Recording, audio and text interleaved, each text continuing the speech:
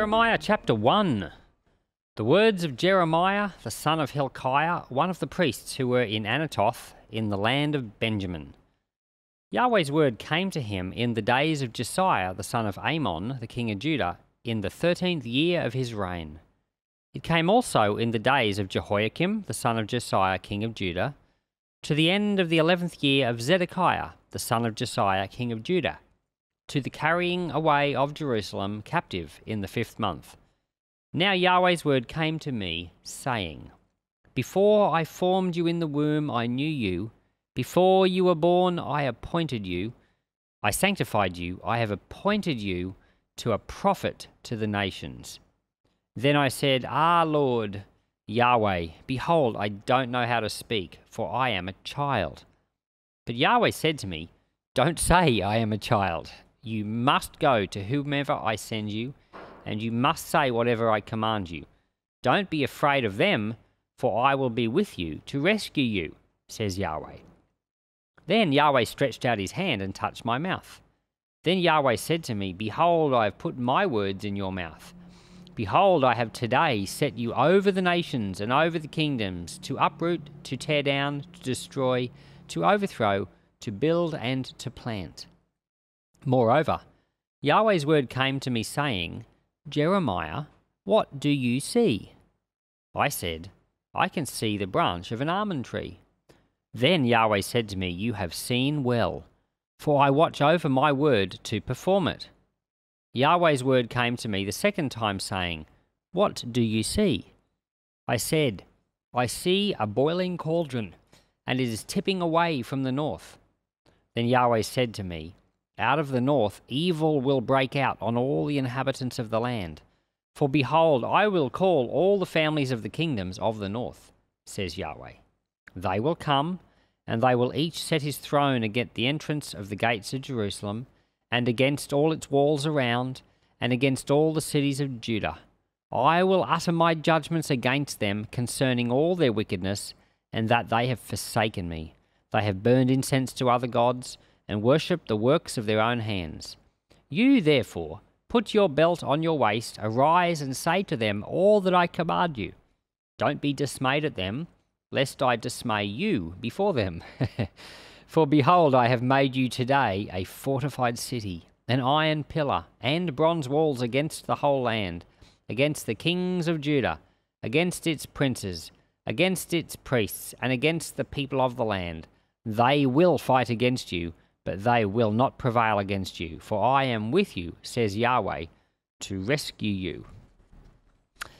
So, Jeremiah chapter 1, a whole great new book, very exciting. And right back at the start of the Bible, I said, as we go through book by book by book, I wanted you to consider what was your favourite book. A lot of people, their favourite book is the Psalms. We've just been through Isaiah. That is a favourite book of some people, but some people also find the prophets hard to understand because they don't seem to know who they're talking to and what they're saying and why they're saying it. It just seems to be a lot of words, chapter after chapter, all about judgment. Well, we're going to go through Jeremiah now, and we're going to see, if this is a book that you like as your favourite. But we're also going to start to see that there are differences between Isaiah and Jeremiah. And then there will be differences between Jeremiah and Ezekiel. And we'll start to see that all the prophets are not just the same. They're not all just prophecies of judgment, and they're not all just judgment against Israel. So we're going to learn a bunch of things the more we discover. Now, this started out by saying, these were the words of Jeremiah, the son of Hilkiah, one of the priests in Anatoth. So what we learn right up front is that Jeremiah, he's born into a priestly family. That makes him a Levite, and it means that he also either is a priest right now or is going to be a priest. So he's one of the few prophets that's a prophet and a priest, both of them at the same time. That's a bit unusual. So Jeremiah is an unusual guy. Now it says here that his father was called Hilkiah.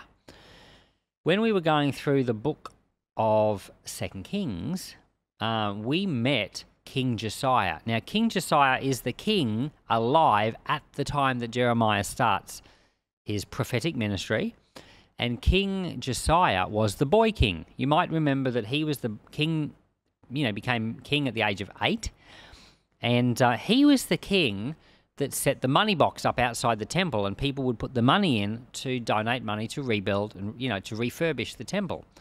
And he was also the king that when the priests were active in the temple, they discovered the law of the Lord. So I don't know if you remember all of that, but if you go back to our Kings videos, we discussed all of that.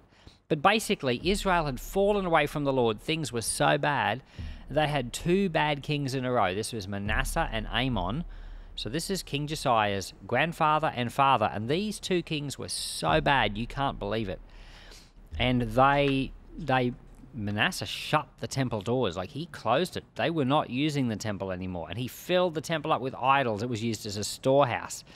And anyway, in the time of Josiah's just a boy when he becomes king. And he has a priest in his life called Hilkiah.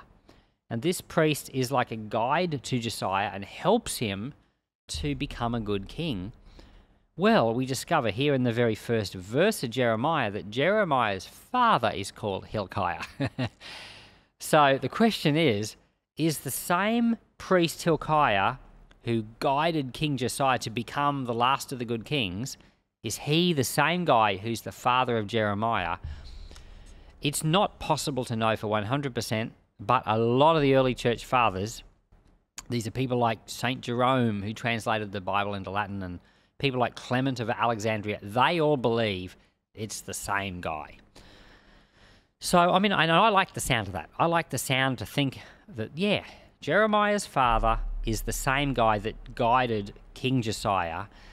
And if that is the same, it's possible that Jeremiah and King Josiah grew up together as kids. But the Bible doesn't say that. We don't know that for sure. But we do know that Josiah's was guided by a priest called Hilkiah, and Jeremiah's father was a priest called Hilkiah, and both of them were alive at the same time. So that is very, very interesting. So Josiah becomes king when he's 8, and in the 13th year of that king, this is when Jeremiah is called. So Josiah is 21 years of age when Jeremiah becomes called to be a prophet.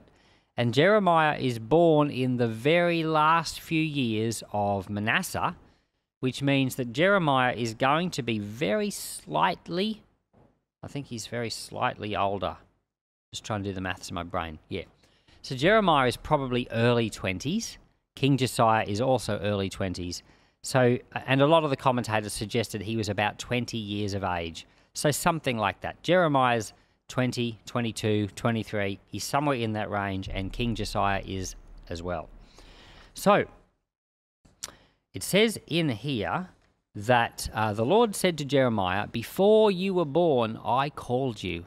In the womb, I anointed you to be a prophet." So the Lord knew before he was even born that Jeremiah was called. And the Lord knows each of us before we were born too. There are things about you that the Lord has called you to do, and he put that calling on you before you were born. And but we do what Jeremiah did. And Jeremiah said, "Don't say that." Jeremiah said, "I'm too young. I can't be a prophet." And God said, "Don't say you're too young. Don't say it." And now a lot of us, we make excuses for not doing what the Lord wants too. But we often are not as tuned in to the Lord's opinion on it. So we might find an opportunity comes along in life, and it seems like we could go ahead and do something for the Lord, but we don't want to, we don't feel capable, whatever. We don't know that oftentimes the Lord is saying, "Don't say that. Just do what I've put before you." So we need to be people who are seeking the Lord, to know his mind, and then have a little bit of courage and a little bit of bravery to do it. So Jeremiah says to the Lord, "I can't speak. I'm just a child." But he's about 20 years of age at least. And so in his mind, he's probably thinking he's not an adult yet until he's like, say, 30 years of age. So he's thinking, "I'm just a child." But no, he's 20. The Lord knew he was capable of speaking, and the Lord made him speak. Now, we've just been going through the book of Isaiah for the last 66 days or so. And Isaiah, his prophecies were in the 700s BC, around about 720 through to 680 BC in that whole period was Isaiah. We're now with Jeremiah, and we're roughly speaking 100 years in the future from what we've just been speaking. So when Isaiah was the prophet, the big nasty enemy in the world was the Assyrians from Nineveh. But now we've jumped 100 years into the future, and the big nasty enemy in the world is the Babylonians. The Assyrians are done for. They don't exist anymore. And so we've now jumped to a completely different time period. And as we start going through the prophecies of Jeremiah, we're going to discover the things that God is saying. It's not like he's saying the same type of things about the Babylonians as what Isaiah was saying about the Assyrians. No, even the type of things that are said have actually changed. And we're going to see that as we go through. Now, the book of Jeremiah, or if you were in, a synagogue, the scrolls of Jeremiah, this is the biggest book in the Bible. So the book of Jeremiah only has 52 chapters. Isaiah has 66 chapters, and Psalms has 150 chapters. So some people say, oh no, Psalms is the biggest book. No, it's not. It's the biggest book if you count the chapters. But if you count the actual amount of content in the book, Jeremiah is the biggest. It has the most words because each of the chapters, they're big chapters. Whereas the Psalms, you get some really short Psalms. In fact, of the 10, I think I talked about this at one point, of the 10 shortest chapters in the Bible, I think 7 or 8 of them are in the Psalms. So the Psalms has a lot of chapters, but it's a shorter book than Jeremiah. And Isaiah has more chapters too, 66, but it's also a shorter book than Jeremiah. So we're going to be going through the 52 chapters of Jeremiah, but we're going to discover that there's a lot to say, and each of our videos are probably going to be slightly longer than our average video because of that fact. So Jeremiah begins to prophesy during the time of Josiah, the last of the good kings, and then he prophesies through the reign of Josiah's 3 sons, Jehoiachin, and Zedekiah, the last 3 kings. And the period of all of these last couple of kings is the time when the Babylonians are coming against Jerusalem until they come against them 3 times, until eventually in the 3rd time Jerusalem is completely destroyed. And so that's the background to the book of Jeremiah. It's in the days of the final good king, Josiah, but in his days the words coming are warnings, and then it's in the reigns of the last 3 kings who are all evil, and in the time that all of that happens, the king Nebuchadnezzar of Babylon is coming against Jerusalem, and Jerusalem is destroyed. So the Lord says to Jeremiah, don't say that you are too young. You must speak the words that I put in your mouth. And he says, don't worry, I will be with you. I will rescue you. And one of the commentators I listen to, Dr. Creasy from Logos, he says, he gets in situation and he pretends that he was Jeremiah, and he says, oh, great. That means I'm going to need rescuing. So yes, Jeremiah did need rescuing. As we go through the book of Jeremiah, he needed rescuing a few times. Some nasty, nasty things happened to him. So finally we get to the second half of the chapter, and the Lord gives Jeremiah a couple of tests. He says, what do you see? And Jeremiah says, I can see the branch of an almond tree. And God says, you have seen well, and I'm going to watch over you to make sure my word is in you. And so Jeremiah sees something. Now, we don't know whether he sees it with his eyes opened, like I'm looking at the camera right now and looking at the lighting and all of that. Like I can see things with my eyes open. Sometimes the Lord gives people visions and they see things with their eyes open that are not physically there, but they see them. I remember my dad once describing he had a vision of the Lord. He's had several appearances of the Lord, but this one particular one, he was in prayer and his eyes were closed and he saw the Lord standing right there. and he opened his eyes to get a better look. But when he opened his eyes, the Lord wasn't there. When he shut his eyes, the Lord was there again. So there's different types of visions. We don't really know how it was working for Jeremiah, but the Lord asked him, what do you see? And he could see this almond tree. So great, he was seeing accurately. The Lord doesn't only speak with seeing, which could be visions, dreams, or things you see with your eyes open, but the Lord also speaks through hearing. Sometimes you hear things. I once was at the beach to tell a silly story, and with kids, and we were playing, and there were these dogs running around, and these dogs were doing the dumbest things. You know, dogs can act so strange. And I just said out loud, dogs are funny. And I heard, as clear as day, I heard a voice say, people are funny too. And, well, I just thought that must have been the Lord, right? Well, I heard it. I just heard it. I wasn't expecting to hear anything. So the Lord can speak. You can hear him out loud, but sometimes a thought just lodges in your mind, and you know you've heard the Lord. But sometimes the thought that comes from the Lord is so faint, and it's almost like it's your own thoughts. It's like when you say, oh, Lord, I've lost my keys. You know, help me find my car keys.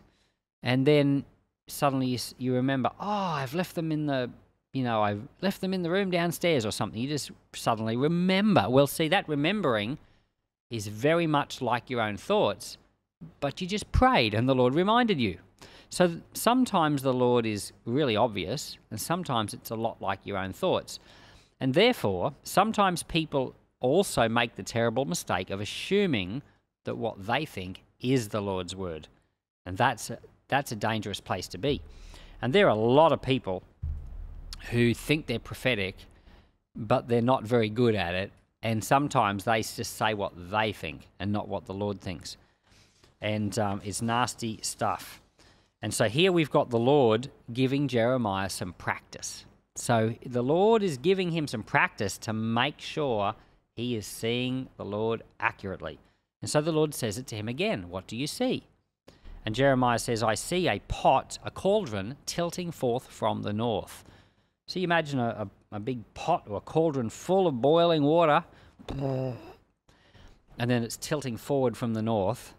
Well, the north was symbolic of Babylon. That's where Babylon was. And this was a pot of boiling water, or a pot of judgment. It's about to tip out forth on everything south of it, which was Judah, Jerusalem. And then the Lord says, I will utter my judgments against them concerning all of their wickedness. So then the Lord says to Jeremiah, he tests him with these couple of tests to see, is he receiving from the Lord accurately? And he is. And then the Lord says, I'm going to put my word in you. People are going to fight against you, but they won't prevail against you because I am with you and I'm going to rescue you. So we meet Jeremiah. This chapter would be called the Call of Jeremiah, where the Lord's called him. The Lord calls all of us to do things too, but maybe not always as dramatically as this. And Jeremiah knew from the very first moment that it was going to be tough, but he obeyed the Lord, and he's one of the Bible's great characters.